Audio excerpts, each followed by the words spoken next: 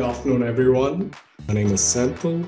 While my esteemed peers are focused on the nitty-gritties of automation, I'm going to focus around the strategy and application of automation in our daily lives. So first things first, right? So we're used to doing a few things in a few ways because that's the way we have been told. That's what we have seen so far. So look at the stories that we read to our children, right? We see, Tarzan lives half naked, perfectly fine amidst the apes. Cinderella comes home back at midnight and her parents don't say anything, right? Aladdin lives with 40 thieves and it's perfectly okay, right? And the last one that really bothers me a lot because I've been reading it to my daughter all along, Snow White lives with 7 guys. And then she turns 18 next year and she's going to college. So this keeps, me up in the nights, saying, why did I even read it to my daughter, right? Now, applying this to real life and how we do, automation, how we do quality engineering, there are certain things for us to introspect. Right? We've been doing a few things, but things have changed quite a bit. So it'll be, very good to see. So I'm going to talk about 4 behaviors that, we follow, and that's changing very drastically. And how are we going to, cope up with that? How are we going to apply automation to it? And how is it going to, resolve what we want to do with customer experience, right? So if we look at the characteristics of the modern applications of today, you see they're no longer siloed applications. They are super duper integrated. They're completely modularized thanks to microservices, right? The end users are digital born. So the span of attention is super low. And if there is a security issue, it's no longer, forgiven. You would get divorced immediately, right? And the company that rolls out features faster to the market, adopt and then capitalize on the market share the most. And then testing in production is becoming absolutely the norm in order to deal with, right? So now the applications have become modern, the technologies are modern, our automation principles and our, approach to doing quality engineering modern. That's something that we have to look at, right? The first thing, and if you look at it, let me manualize this. So if you look at it, the biggest problem of agile is big picture thinking, right? All the developers are focused on user stories. They are very keen on looking at it and making sure it goes fine. As a quality engineer, if we do the same, it's a very big issue. If we don't have a view of the big picture and why we are here to do, and then we purely focus on the acceptance criteria and done definitions, then I think we have failed to start with, right?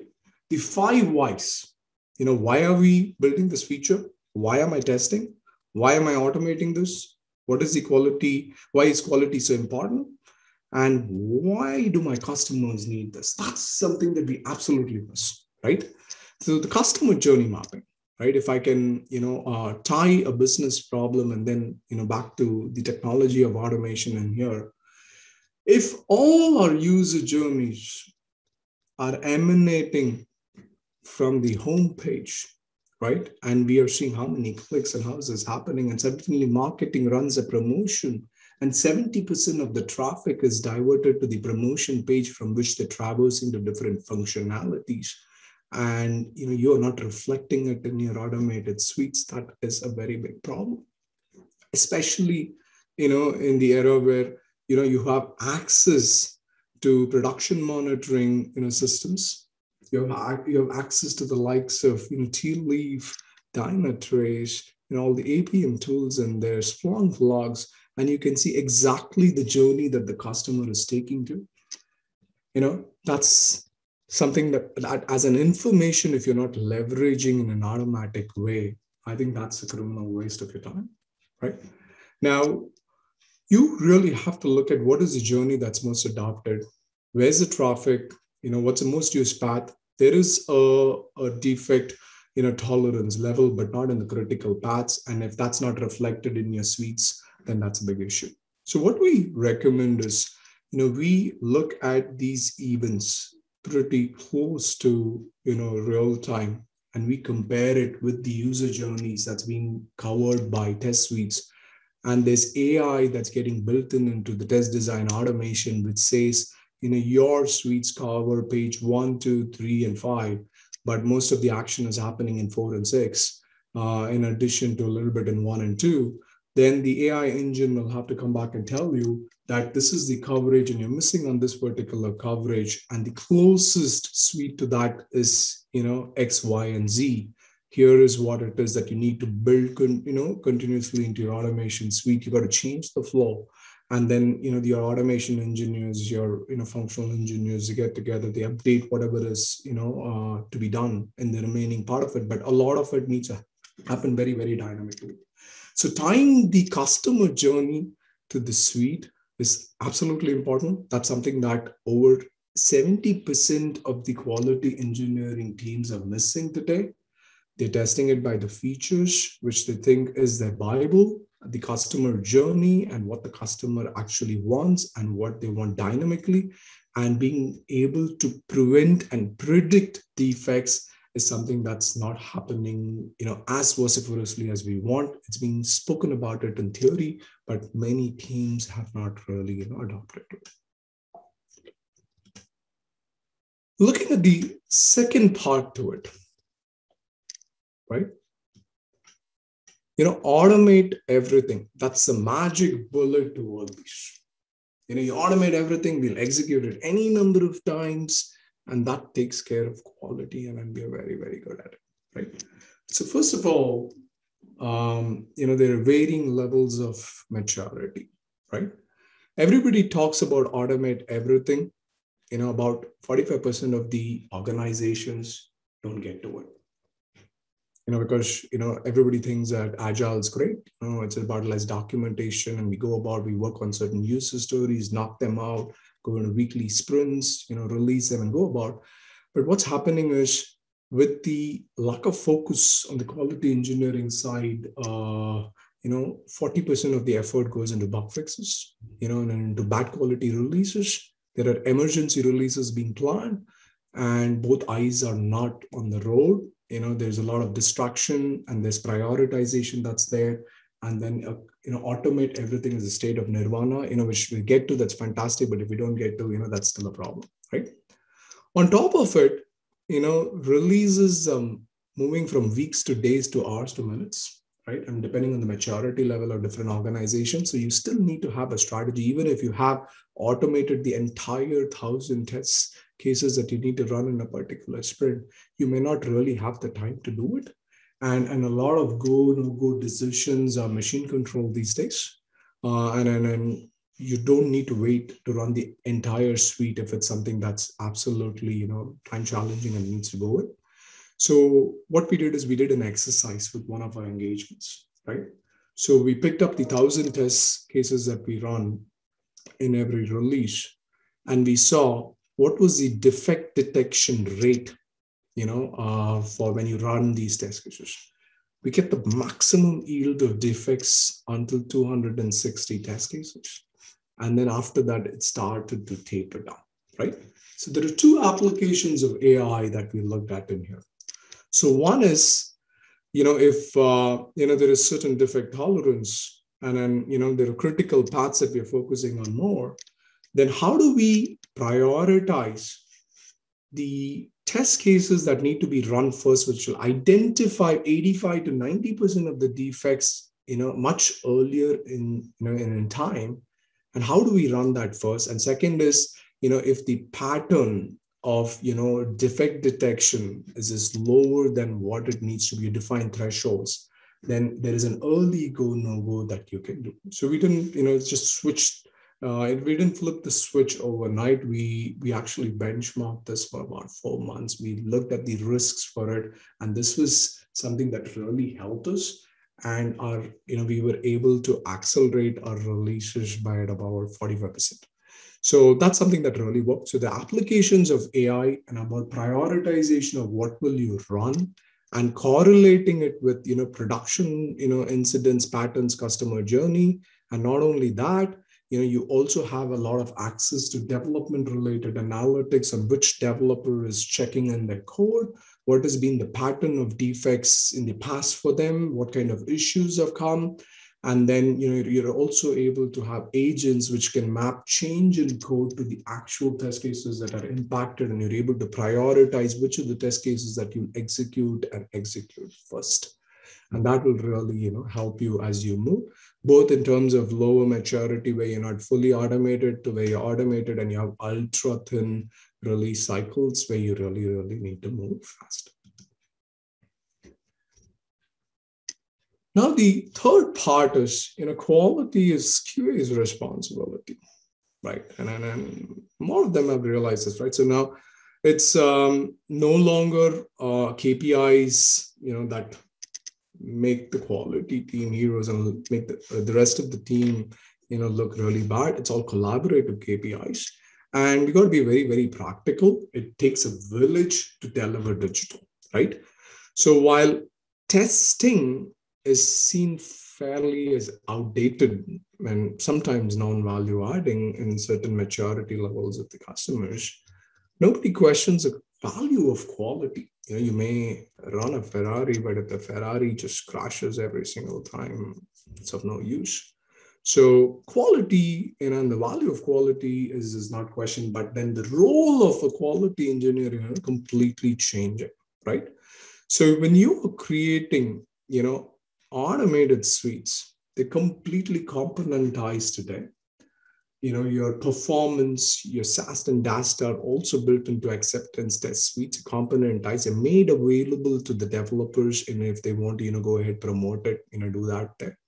Second thing is, right from unit testing to, functional to, stitching them together for the business users, making them all available as part of the same platform so that your business users can come and pick on business flows, and your design engine automatically stitches it for them. That's something that's really helpful. So reusability and enabling the rest of the organization to drive higher quality is the number one expectation out of the quality engineering teams today, right? And also what we're seeing is quality engineering teams are stepping up in multiple ways. There's a financial service organization whose net promoter score was minus 28, and they wanted to go positive in a very big way. And it was a quality engineering team that was picked to drive the NPS initiative because it could be a quarterback. They have access to all of the tech and how the business users are seeing it, what are the issues, and tying it down to prioritization and executing it. Various teams, they looked at it. There are use cases where the quality engineering team steps up and says, I'm not here to just automate test cases for execution. I'm going to automate triaging. How can I do defect triage automation, using AI, run spindles. And if it takes about 3 days to go ahead and do triaging for a very large organization, how can I do it in 42 seconds with 70 to 75% prediction accuracy? That will save time. So the automation avatar or the automation catalyst in an organization is this, something that's absolutely important, and it doesn't have to be just in terms of build validations to system executions, but automation of day-to-day activities and integrating all of them, for maximum velocity. And they're all measured through release velocity. As a quality engineering team, how can you improve developer velocity? How can we increase a net promoter score? How can we, improve the user experience, right? So that's the focus. And then the last thing is, blaming it on the environment, right? It's all modern applications, completely cloud native. There's some that are hybrid. And, it's no longer about, I'm having user stories, just customer journey, but it is also about disruptions to the system and proactively disrupting the system and seeing how they behave in stress. So Netflix started this concept many years back, the Simian Army, right? It's a resilience engineering concept of auto healing, and how would you go about, right? Now, AT&T also, build out this resilience engineering studio with the help of your partners, and they also, and they, open sourced it, right? So this is about, unleashing these, chaos monkeys in your environment, mimicking how if a server suddenly went out black, how would your system behave under stress? And then, looking at error handling, looking at making these available as a studio to the development team so that they can build for performance instead of having the quality engineering team test for performance, as well as, the learnings from, unleashing these monkeys and, testing on these applications, results in, certain system behaviors, which would be great learning for your support team. And they would be prepared if there are any outages or things. And as a team, you have better efficiency, you have better quality of systems. So tomorrow you can focus more on, building, systems rather than fixing systems. So that's something that is absolutely very, very important, right? Now, again, these are concepts that are being implemented today, quite obviously by certain organizations. Certain organizations with maturity are aspiring to get there. But as, change agents and catalysts, the onus is on you to actually go ahead and try it, be bold, and see the results and be, the catalyst of change for your organizations. If you have any questions, I'll be very happy to take it. And if you want to email me with certain questions, very happy to answer it. To my email address is in here for your reference. We do have some time for questions here, folks. So if you do have any questions, comments for Sen, please feel free to, again, share them in the chat, post them in the Q&A. I'm really happy to take some time to talk through anything that might be on your mind right now.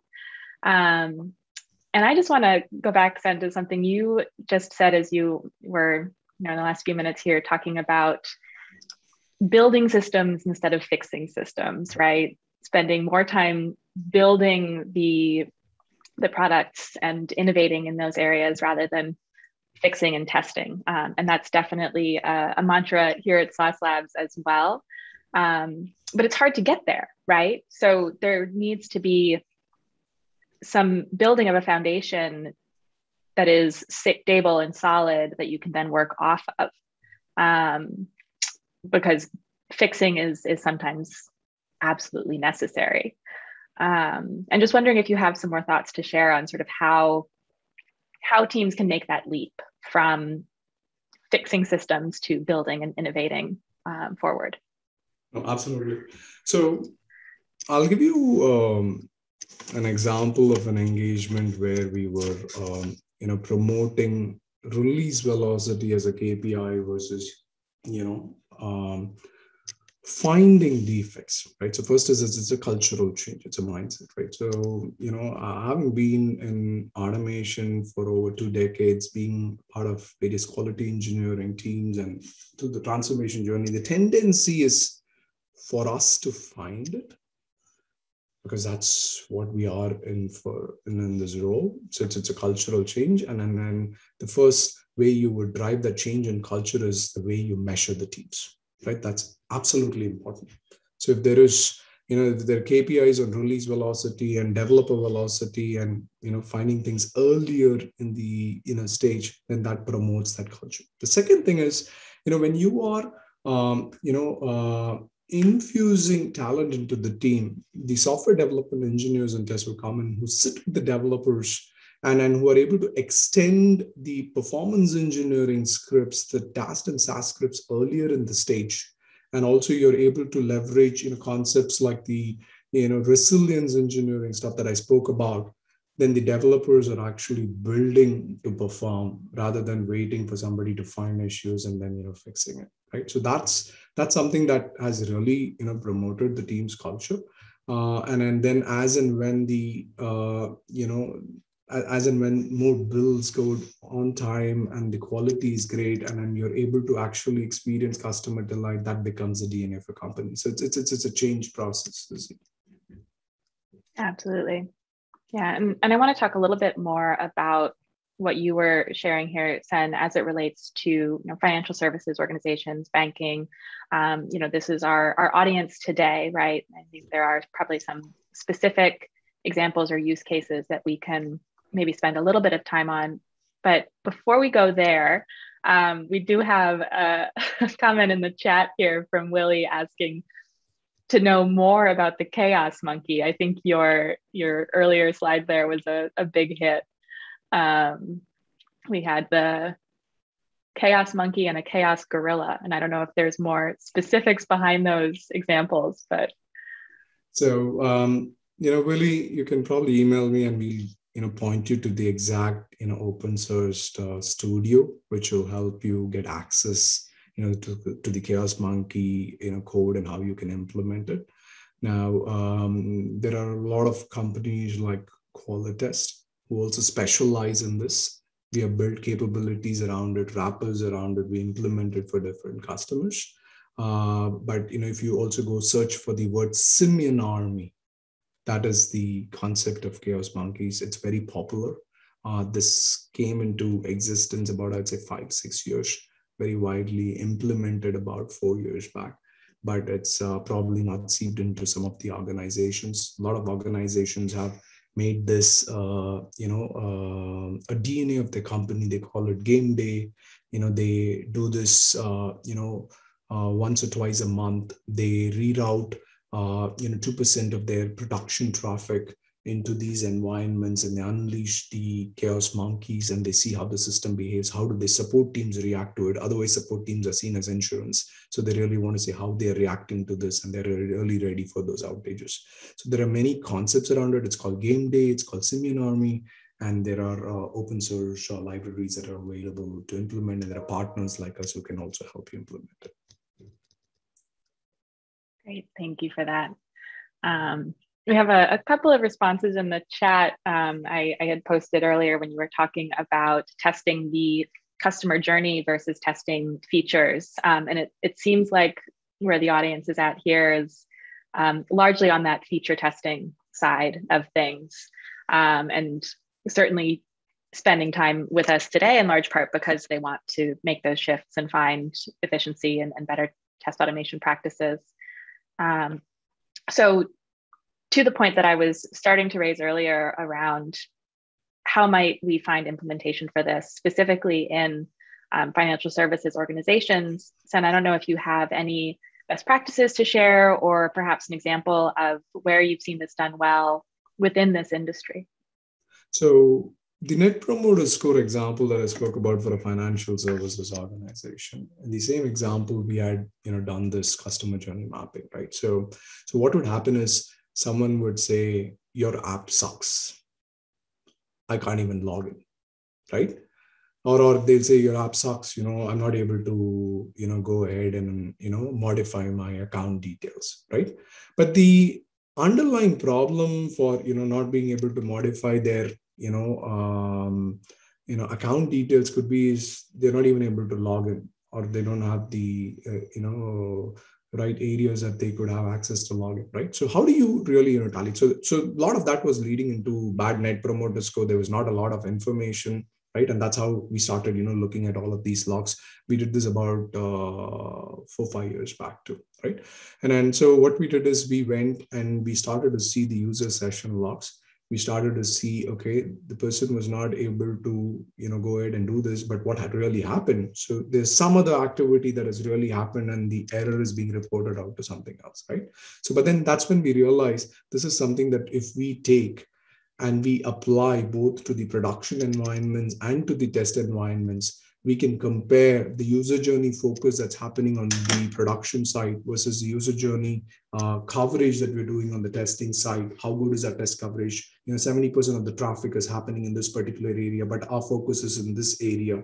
So the feature that we are developing, who's going to question if the feature is really right? That has to be the quality engineering team. And unless they understand the customer journey and how the end user is using your system, it's a big problem. And today, that is one of the biggest problems. A lot of the development and testing teams are submerged into day-to-day tactical stuff or dealing with features, dealing with definition of done. but they're losing the purpose of why are we developing these features? What is it going to do for the customer? How is the customer using it today? And being able to question the feature, because not always the product managers are right. And with the scarcity in talent, there are a lot of moving teams, and this is becoming an issue.